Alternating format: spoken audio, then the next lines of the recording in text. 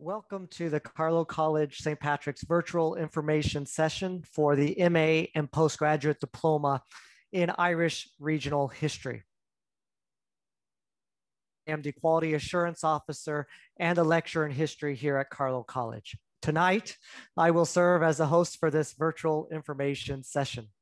Before my esteemed colleagues introduce themselves and we start our discussion, I want to provide you with a brief overview of our proceedings here tonight. Over the next 45 to 50 minutes, we will provide you with an in-depth overview of these exciting new programs covering topics such as program content, teaching and learning, assessment, and how to apply to these programs. Our hope is that most, if not all, of your questions will be answered here tonight. At the end of our discussion, there will be time for attendees to ask questions via the Q&A feature. As such, if you have questions throughout the evening, please ask them via that feature, and I hope to get to many of them before the end of our sessions tonight. Without further delay, I am going to invite my fellow colleagues to introduce themselves. Dr. Murphy, I will start with you. Thanks, Eric. So hello, everybody. My name is Margaret Murphy. I live in County Carlow. I've been teaching in Carlow College for nearly 12 years. I'm a historian of the medieval period in Ireland and in Europe. I'm particularly interested in economic and social history and the history of settlement and agriculture. I've frequently worked with historical geographers and archaeologists. So they're the sort of perspectives I'll be bringing into this program. Ida is next.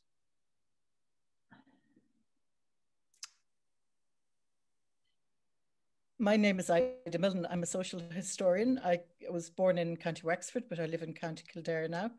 I work principally on the social history of infectious disease, things like pandemics, those little known and much misunderstood things.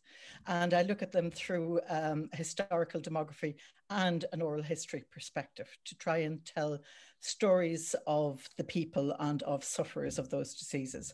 I also look, another area of research that I'm really keenly interested in is the social history of religion in Ireland, and particularly of Irish Protestantism in the Southeast. In Carlow College, I teach mostly European history. Elaine?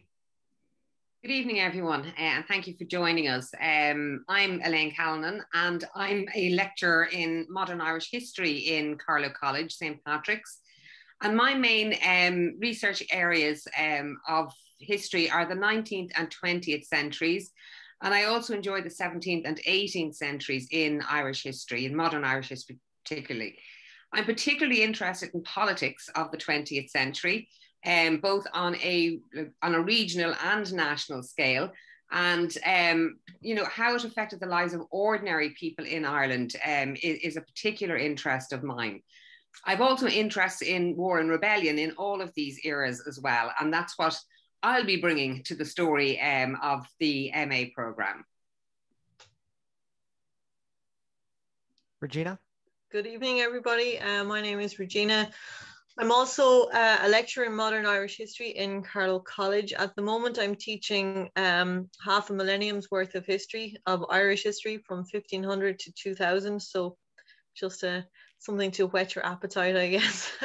My main research interests are migration primarily. So I'm a migration historian. I'm very interested in the Irish diaspora particularly, but also I like to focus my work on methodologies like transnationalism and comparative history. So these are things that very much interest me and my work. Irish social history is also something that I work quite regularly in, particularly the history of women during the revolutionary period is something that I've been looking at, and also return migration to Ireland during the revolutionary period as well. So that's what I contribute to the course. Thank you. And thank you for those brief introductions. Probably to get this discussion started, I'm going to direct the first kind of question to Margaret. And really, it's just to get a flavor for how this program came about and why maybe regional Irish regional history versus local history or national history. So maybe just tell a little bit about the background of the program, maybe some aims, objectives of the program. Okay, thanks, Eric. So history as a discipline has been developing significantly in Carlow College over the last couple of decades. At the moment, we have 6 historians on the staff, all of them qualified to PhD level, and a lot of historical research going on. So the development of a master's program was really something that, you know, we have been talking about for a while. It seemed like a natural progression for us to develop this program. And I suppose another thing that led into the development of this program was, you know, a relationship that's building up between Carlow College and Carlow Institute of Technology. And this program, although it will be delivered in Carlow College and delivered by Carlow College staff, is actually validated by Carlow IT. So students on this program will essentially be students of both of those institutions. In terms of why regional history, Irish regional history, we wanted to create a program that was reflective of the college and its historians and its location, a program that would appeal to a number of different interest groups, and that would also fill a gap in terms of the provision of history MAs in the Southeast. So regional history for us ticked all of those boxes. It's positioned sort of midway between national history and local history. So, you know, essentially one way of defining it is in terms of its scale. So national history obviously takes the state as its area of study, while local history would focus on the locality, sometimes quite a small locality. Regional history, because of, you know, being placed in the middle, it gives you the opportunity to focus in on an area, but it's an area that gives you a sort of a broader canvas to work on than, say, local history, which can be a little bit confining.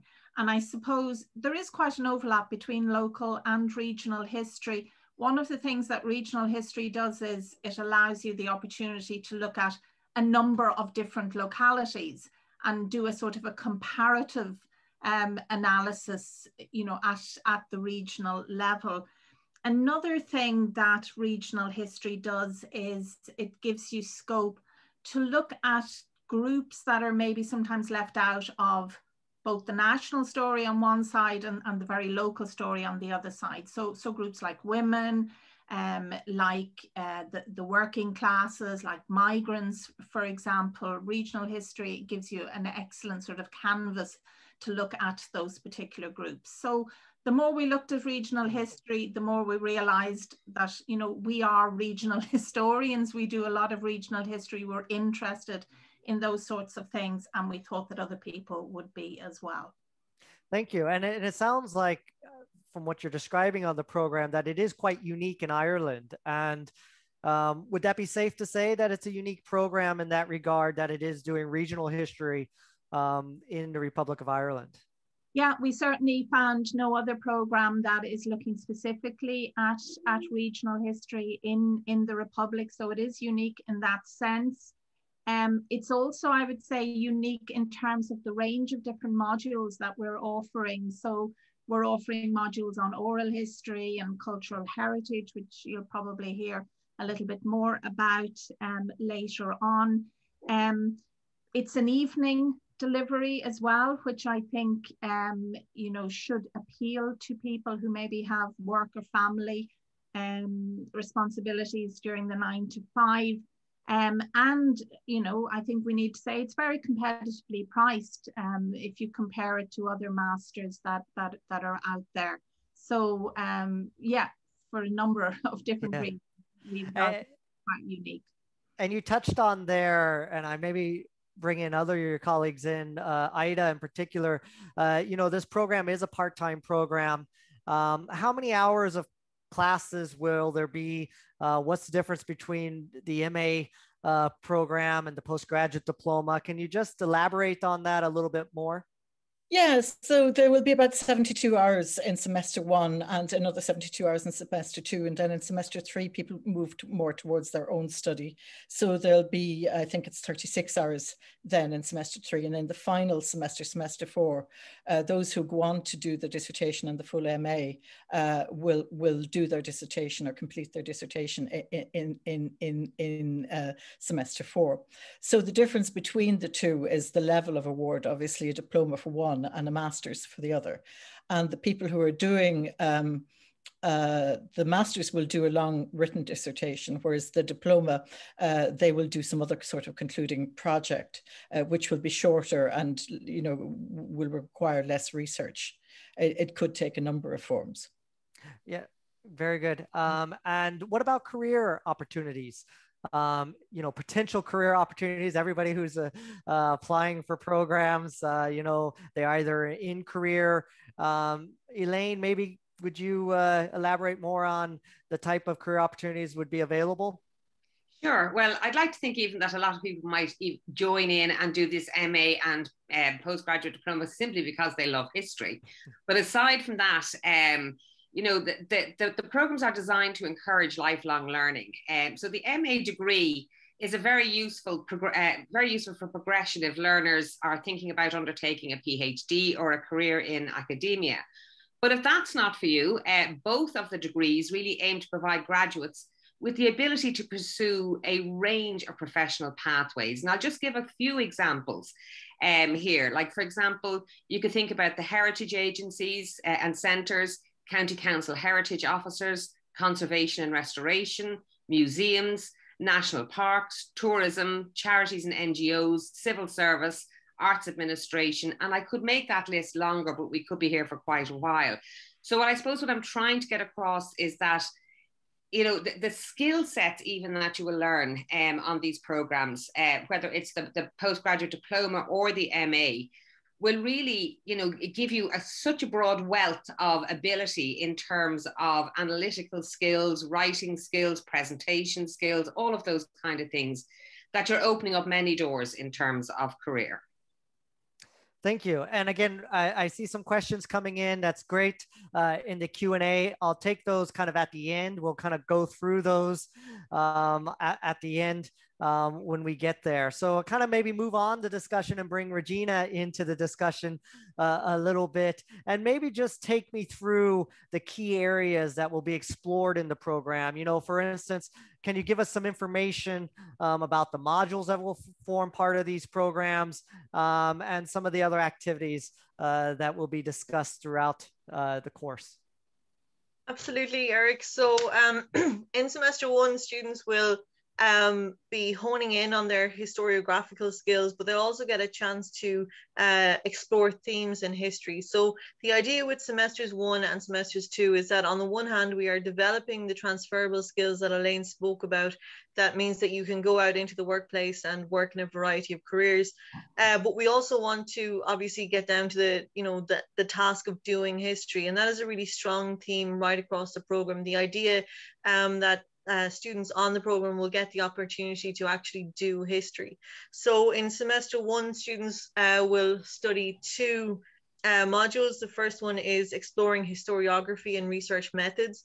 So this will give students a very strong grounding, I guess, in how historians do their work. So how historians write history and the motivations and inevitably the biases that historians have as they write history.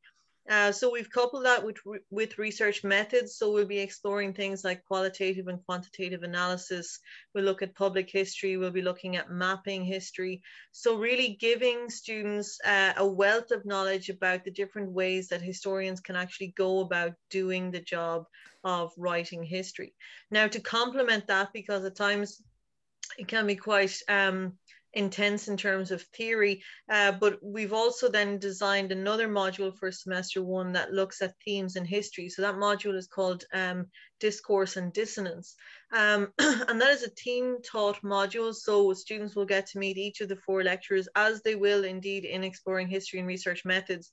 But the themes that we'll be looking at in discourse and dissonance are settlement, landscape, and environment. We'll also be thinking about war and rebellion, disease and health, and demography and migration.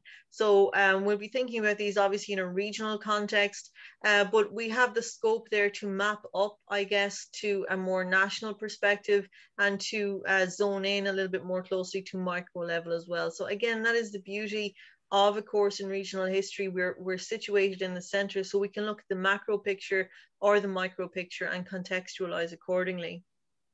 In semester 2, then students will also have one kind of theory-based module, and they will study 3 other modules in semester 2. So the first one, I guess, is historical research, design, and practice. Now, this really is a module that's designed to give the student the tools they need to write their dissertation, and even beyond that, to write history to a professional standard. So we are obviously focused on the end product here, which is ultimately a thesis. But again, looking at the transferable skills, we want students to be able to go out and to contribute and write history to a professional standard. So we'll be looking at ways that historians write history in that particular module, giving students the tools they need to actually get their research done. But to complement that, then we have a lovely module called Stories from the Archive. So we will be looking for student input in this. So the themes that we're kind of suggesting at the moment are some things like sport history, for example, the history of crime, community health.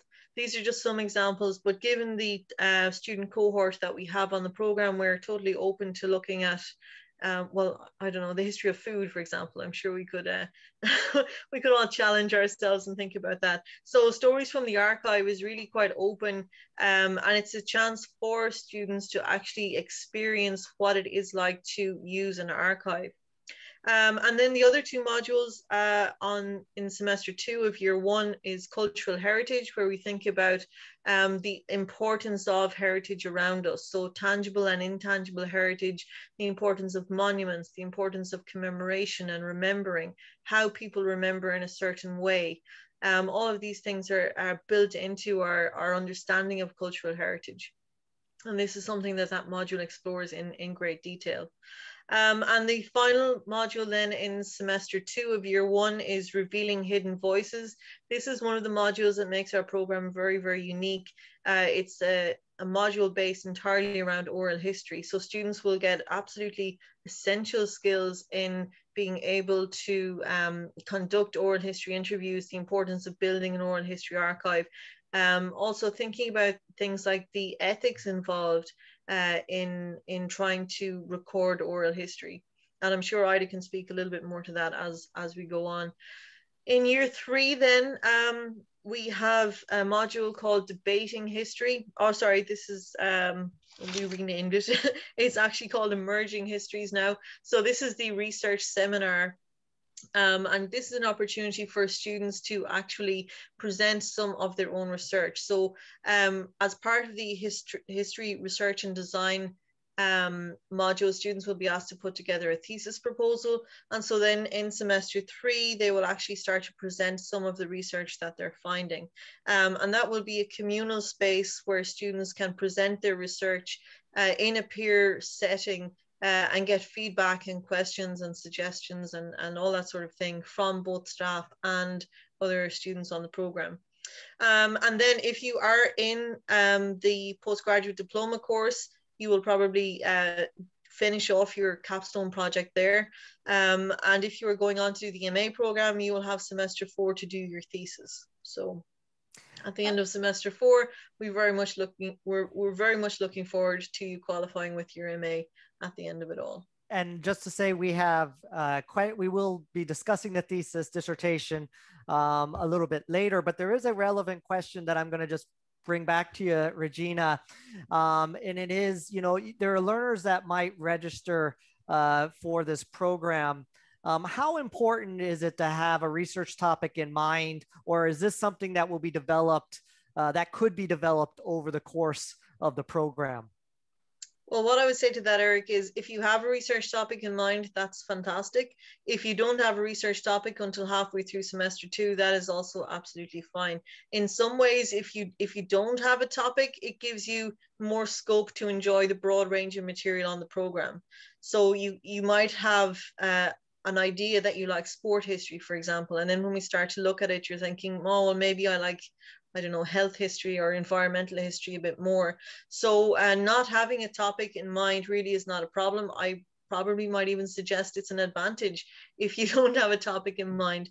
Having said that, if you have a true passion for something, like in my own situation, for example, I was passionate about migration from the word go, and that passion only grew the more I learned about it. So, you know, there really is no right answer to that question. If you have a topic in mind, make sure you're passionate about it and that you want to actually get down and research more into it. But equally, if you don't have a topic in mind, this course offers you a blank canvas that you can experience a whole range of topics, and then find something that suits your own interest. Yeah, thank you. And you had mentioned oral history, and maybe Ida, the expert here on oral history, and we'll be teaching the oral history module.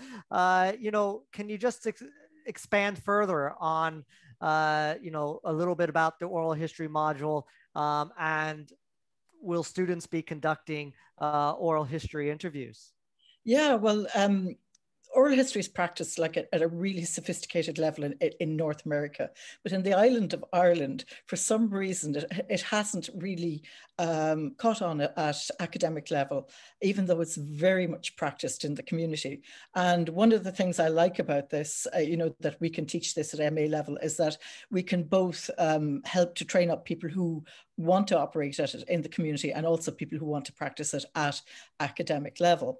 So oral history is very delightful to use, but very tricky to use. But there are certain principles, and once you apply those and use those, your project will you know, work much better. In terms of what we're going to actually do in the course, you'll obviously be introduced to the best practice, the leading oral historians around the world.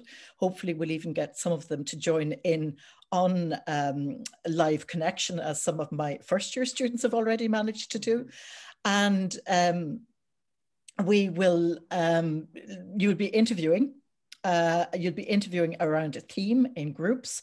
And then what we'll do with those interviews is we'll collect them together and make podcasts with them. And of course, during the pandemic, a lot of people have been rushing towards podcasting, but if you podcast with interviews, you turn your podcast into something really, really rich.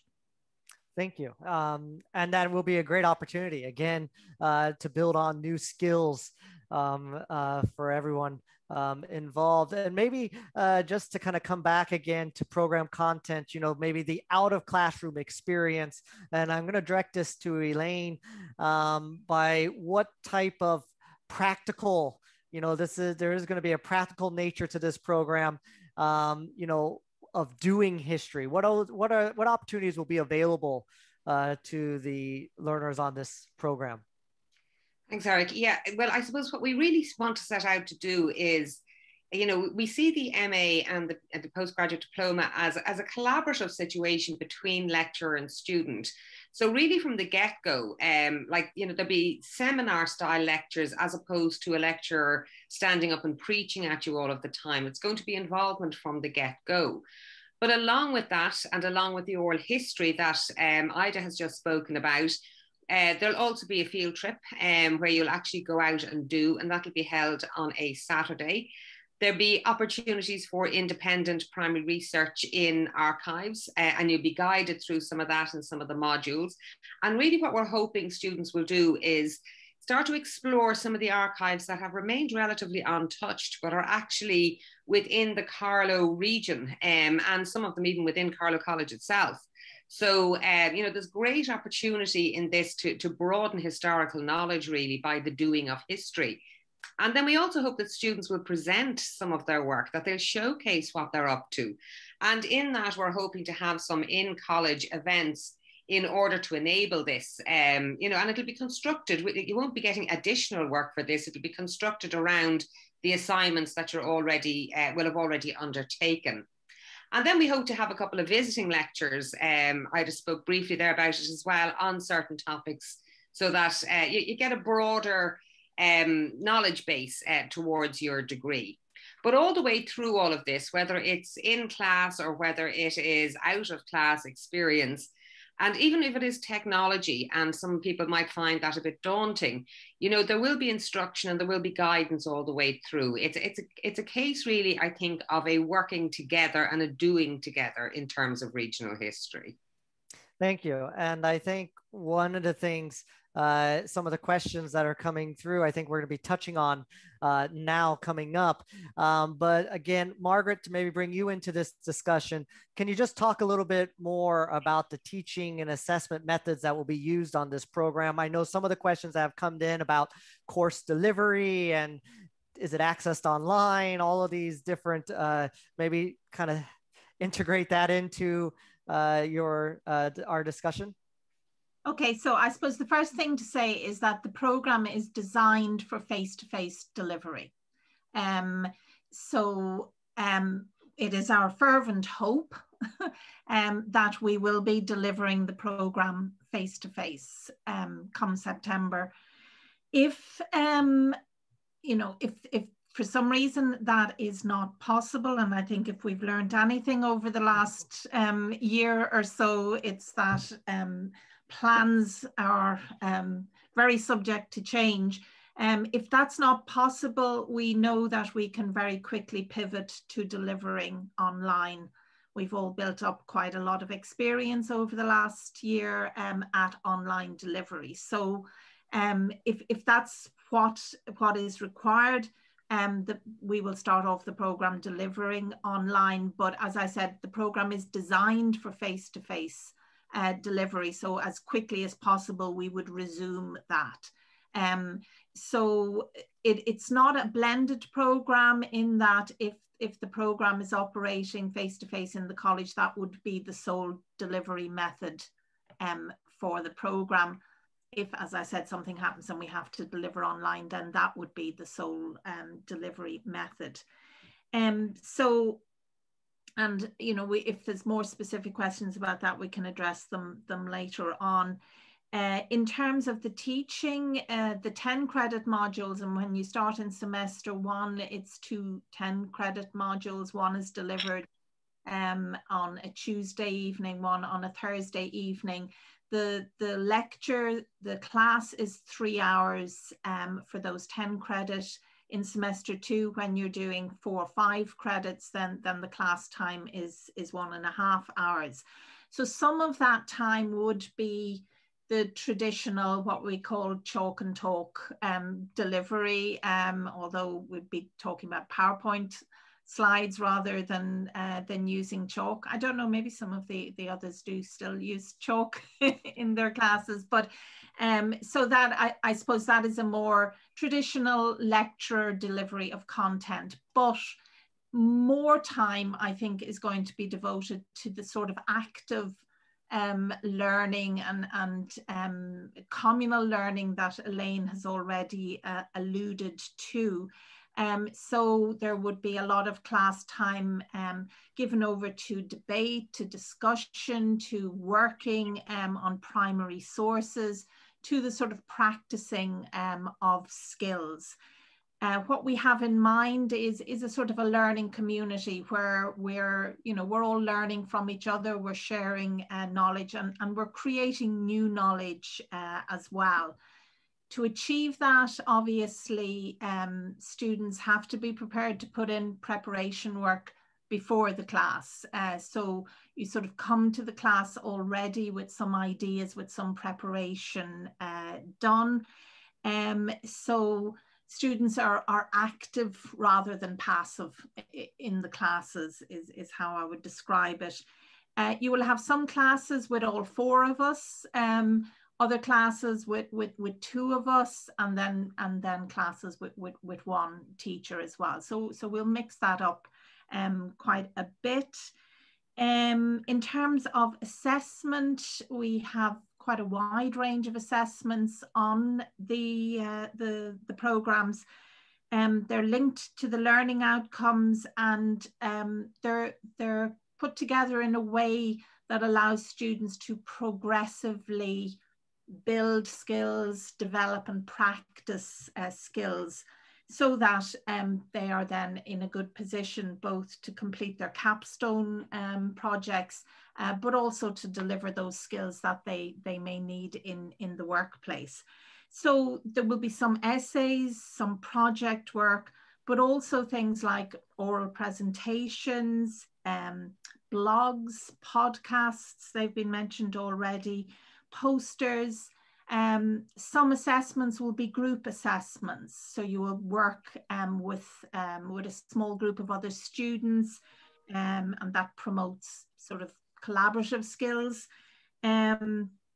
Not all assessments will actually be marked. Some of them would be what we call formative assessments, and they're really designed so that we can give feedback to students that they then can use to put in an assignment that is marked.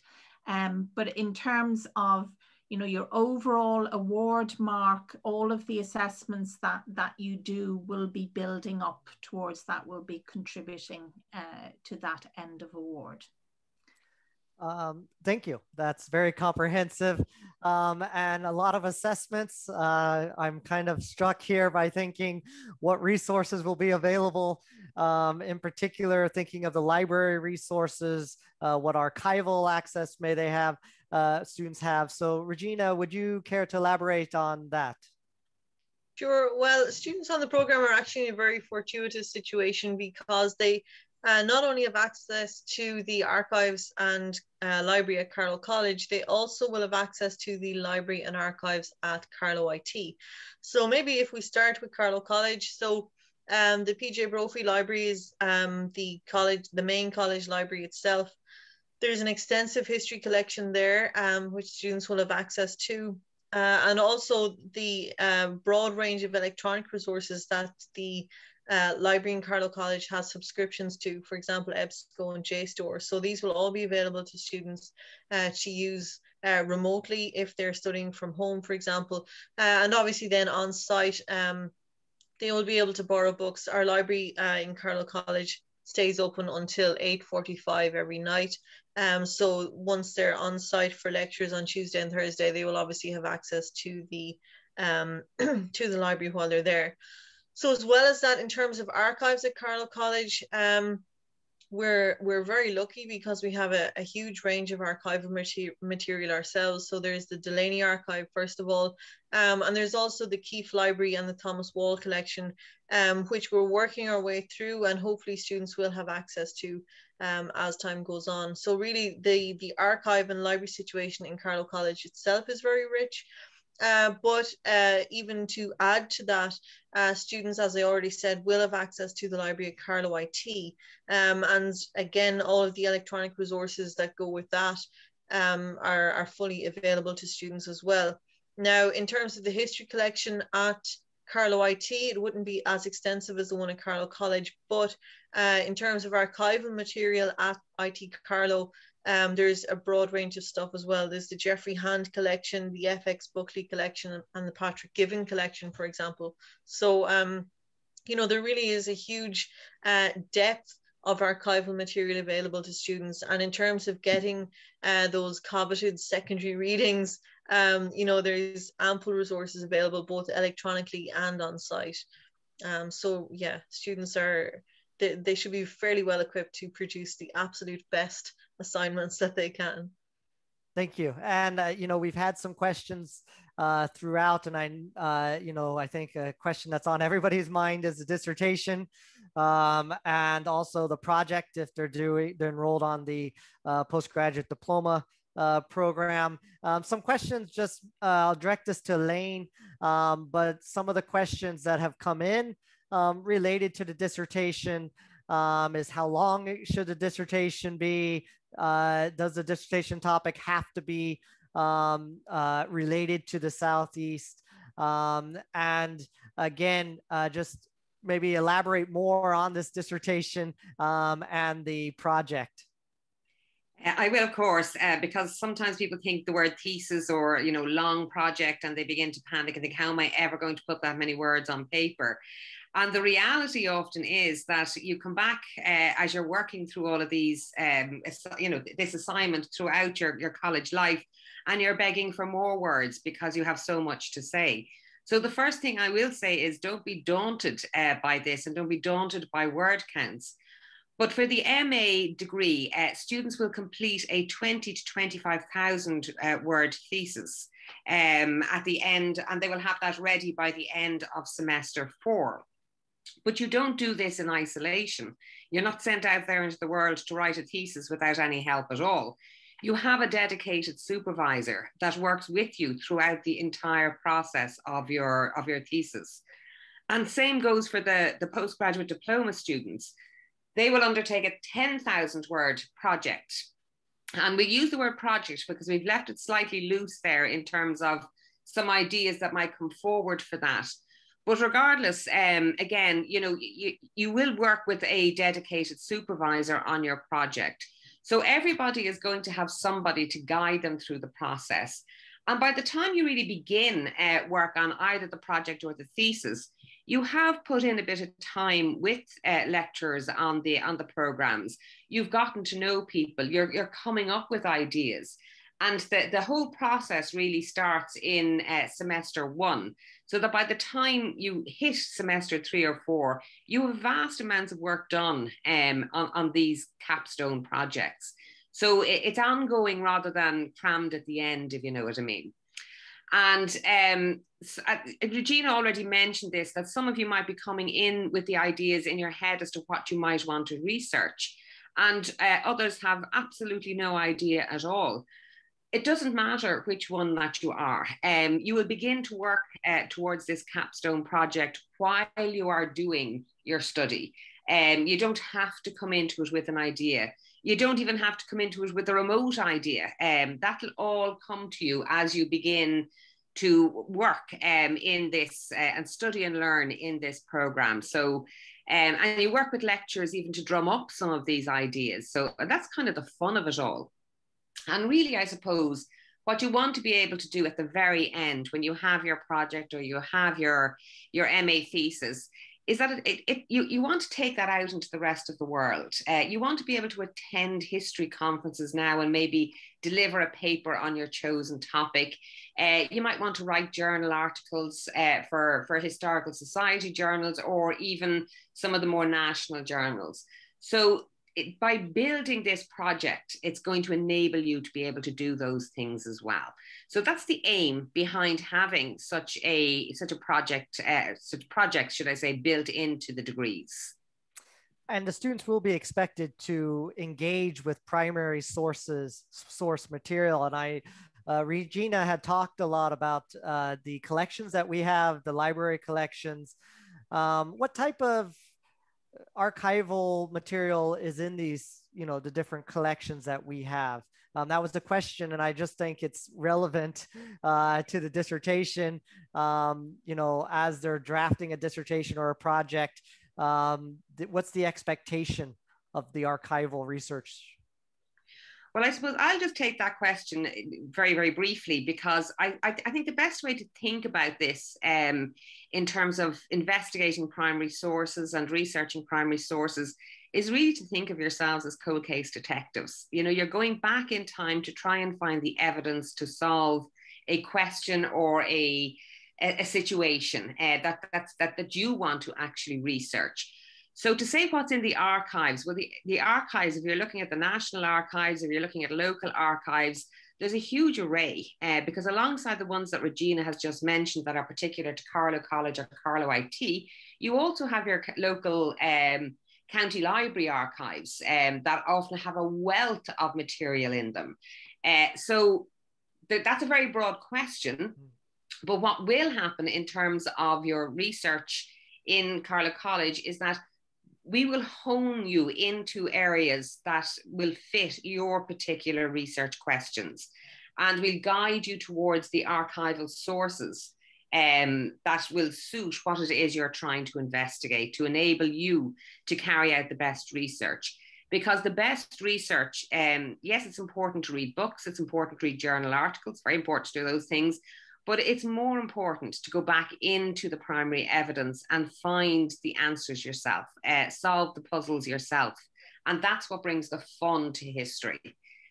So we will guide and we will be working with students based on what it is that they want to do. And, you know, again, going back to the idea of having no idea at all and you haven't a clue what you want to do, well, then we might sit down with you and look at some of the archival sources that are available and see if together we can work out a project.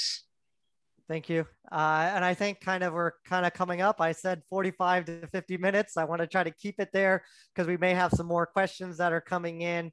I guess kind of maybe just start to wrap things up and looking at the application process.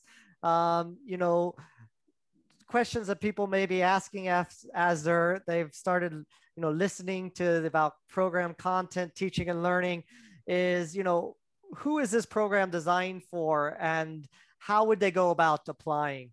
I know there was a question a bit earlier of some, you know, if someone were to have hold a level 7 a degree, but have significant career practice portfolio of publications.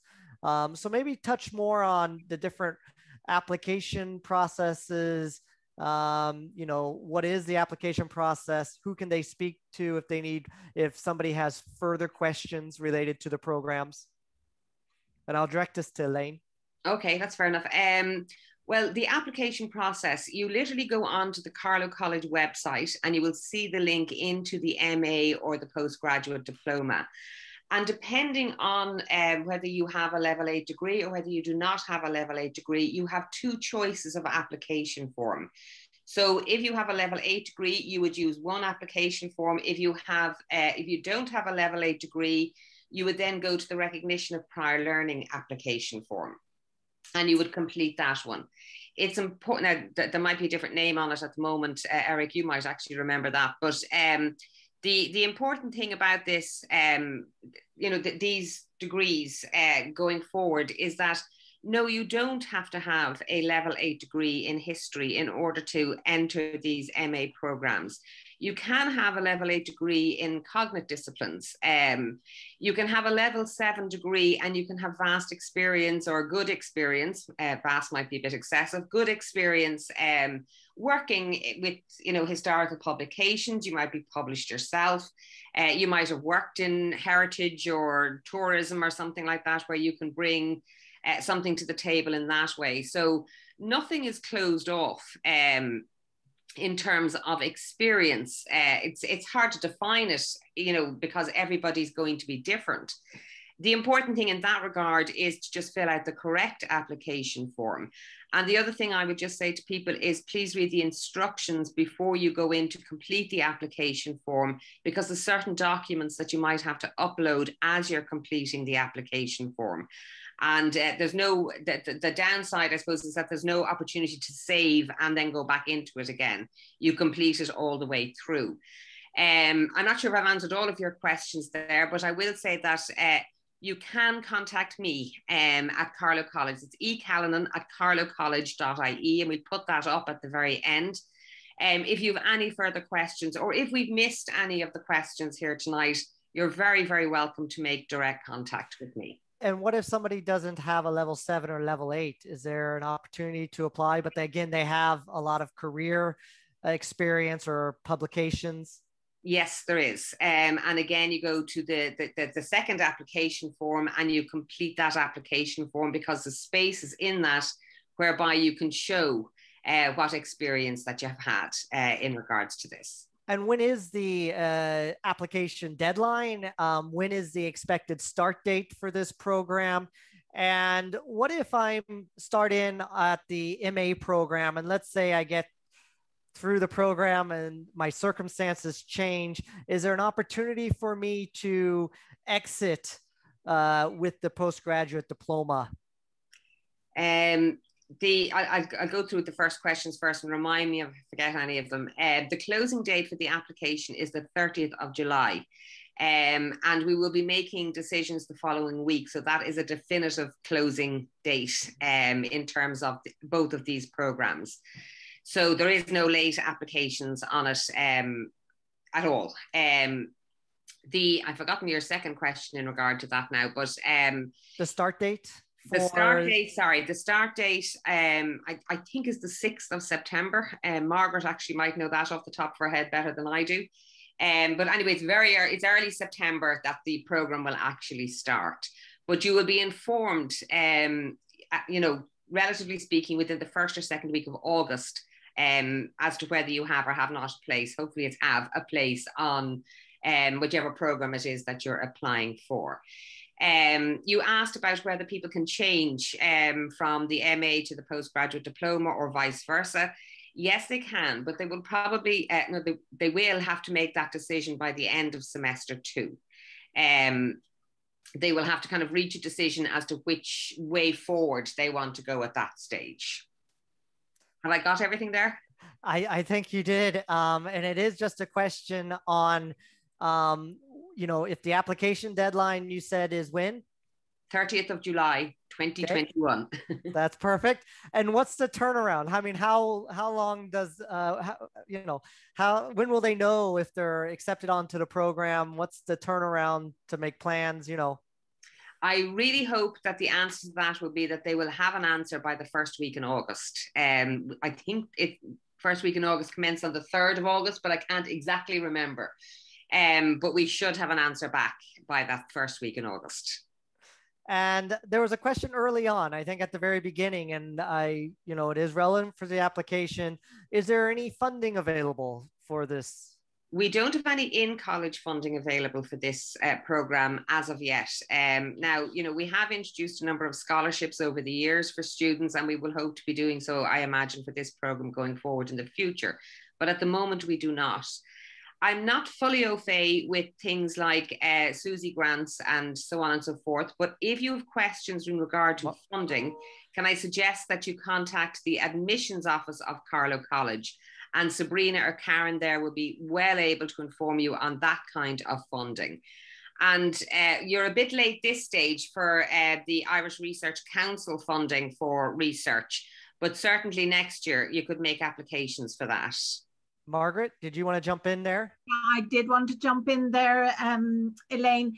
This is a part-time master's course, and as such, it's not actually eligible for any state funding or Irish Research Council funding, which is only available for full-time courses. So just to say that, I think this is something we had in mind when we were setting the fees for the course, and one of the reasons, that we kept those fees as low as we possibly can. So essentially, it's costing a little over €1,000 per semester to do the course.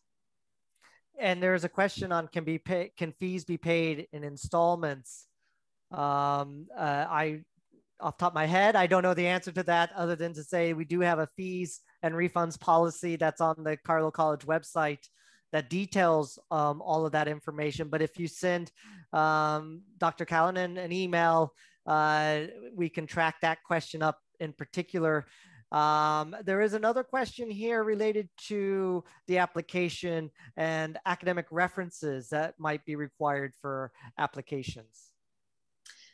We're not requesting necessarily academic references. I mean, if you haven't worked or studied in an academic field, you're not going to be able to provide an academic reference. If you have, it's preferable to have an academic reference. If you have not experienced academia in that way, then you're looking for work references or, whatever area you happen to be in that maybe has some specialization to it, rather than a character reference, something that tells us a little bit about your ability to work and your punctuality and all those kind of important things. But there's a little list actually on the instructions to the application form that give a guide to the kinds of things that we're looking for in a reference. Now, that doesn't mean that you have to have every single bit of every single thing in a reference. We are aware that you're relying on other people to write your reference for you. But there's a guide there as to what we're looking for in a reference. Thank you. I was kind of looking through to see if I've answered all the questions that have come through the Q&A. I think we have. There was a question there, if I can find it, that was really related to, you know, the college, its Catholic ethos, and how that maybe is manifested in the curriculum and college administration. Would anybody have any insight into that? Maybe I can answer that as the Protestant on the team. The college really has a rather lovely written ethos, which is based on really social justice and on equality. And I think that's really all pervasive throughout our college. And we also have social care programs, you know, so it would very much reflect their involvement in the college as well.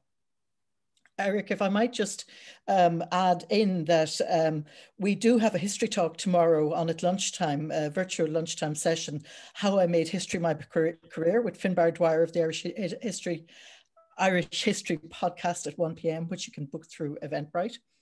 Just to flag up that before we leave. Yes, thank you for that announcement. You'll see there that, again, we have the information there, ecallinan@carlowcollege.ie. If you have any further questions, please direct them to Dr. Callinan. Also, this, my understanding is this virtual session will be placed on the Carlow College website. So you will be able to go back, and if there's anything that you thought that you heard, or you want to go back over that, it'll be posted on the Carlow College website, I believe on YouTube as well. So this information is there. But again, if you have any questions at all about either program, please contact Elaine at ecallinan@carlowcollege.ie.